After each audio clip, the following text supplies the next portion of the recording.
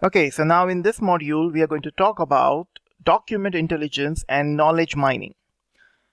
In the previous modules, we have seen image analysis, which was actually having a concept called OCR, optical character recognition. Now we have already understood that using Azure AI Vision, we can grab the text from the images. Somewhere, OCR is only going to be used for limited amount of text.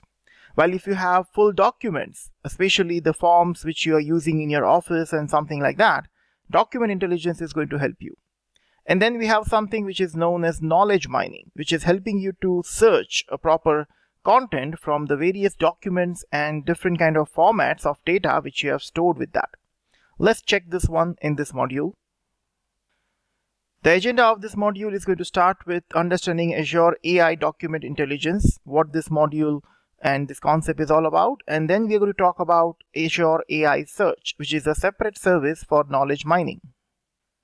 After completing this module, you'll be able to understand what is Azure AI Document Intelligence does and why organizations are going to use it, and then what is knowledge mining and what problem it is actually solving. That's where we are actually focusing. Let's start with Azure AI Document Intelligence. Now, before I start this, let me tell you, earlier this service was known as Form Recognizer, and then Microsoft has renamed this to Document Intelligence Service to reflect the AI in document processing. What this service is actually focusing is this. When you have a document, which can be a Word document, some kind of an Excel sheet, or maybe some kind of an Office form which is filled up by a human, this is going to help you to analyze the document. Document intelligence is automatically going to read, understand, and analyze the business documents. It can explain that document intelligence is made up of three related services. First one is known as document analysis, which is actually going to focusing on written structured data representation. So whatever text, whatever images, whatever content which is written inside that document is going to analyze that. After that, you have to understand that it has a pre-built models associated with that to identify which kind of document is this. Is this an invoice, or it's a receipt, or maybe it's some kind of a customized form which is used only within your organization. To identify that particular form, you need to have a pre-built models associated with that. This can have a model configuration done inside that, and then the specific type of form which you are associating with your model is going to help you to recognize what kind of form you are processing. Obviously, these are pre-built models, and if you're not having a perfect matched model with that, you can go with the custom models, where you have to provide and train your model with multiple forms data. You have to provide at least 5 sample forms inside that. Based on those 5 sample forms, you can create a custom model, and that can be used to further gather the information from the document intelligence service. Now let's talk about analyzing forms with the document intelligence service. Well, if you have never tried this kind of a service, I strongly recommend you to try one application which is available on your App Store and your Google Play Store, which is known as Seeing AI. Seeing AI is one of the Microsoft app which is available with document intelligence service. You can take any document, you can take the content from that, and it's going to analyze that.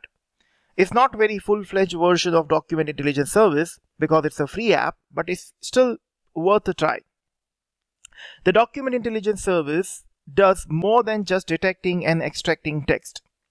It enables you to use models that understand the form fields. For example, maybe identifying a specific type of data such as addresses, phone numbers, date, times, and quantities, and is also understand the relationship between those fields, labels, and values.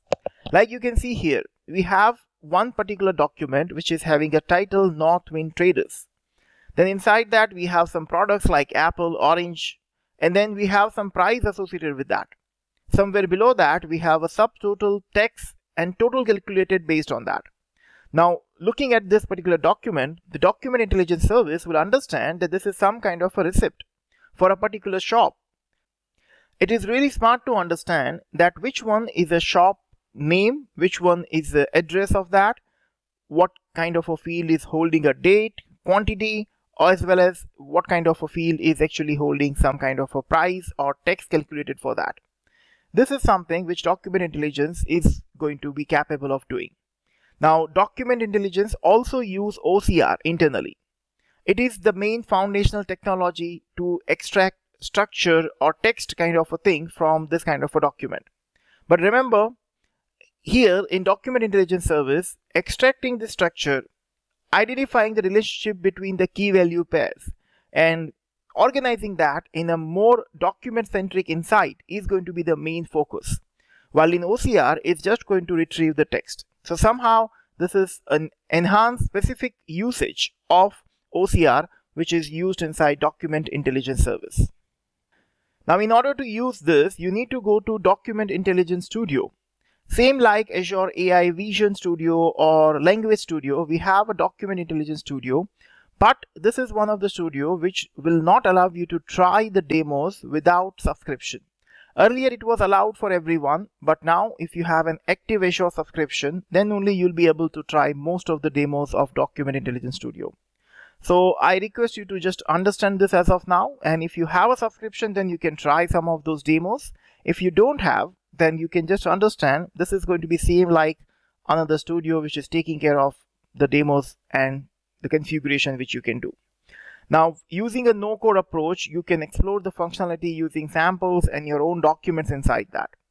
You can create resources either through Document Studio or also from the Azure portal also. First, you need to create this kind of a resource. Then you have to configure a Document Intelligence resource with that. The AI service resources will be enabled with that. And then once you do that thing, then enable the resource in the Document Intelligence Studio so that it can be used with that. Now, at the end of this process, at the end of the configuration, if you're using subscription, I should remind you that once you're done with the demo, once you're done with the Document Intelligence service, do not forget to delete it. You can go to the Getting Started page, which is visible at the right side, and then you can select a particular model. There are so many pre-built models which are available. You can choose one of the model from that and you can try it. This is the link, which is a link for extracting a data from a Document Intelligence Studio. You can just put this link in your browser and you can try that. But remember, as I said, you need to have a lab access or you need to have an active Azure subscription.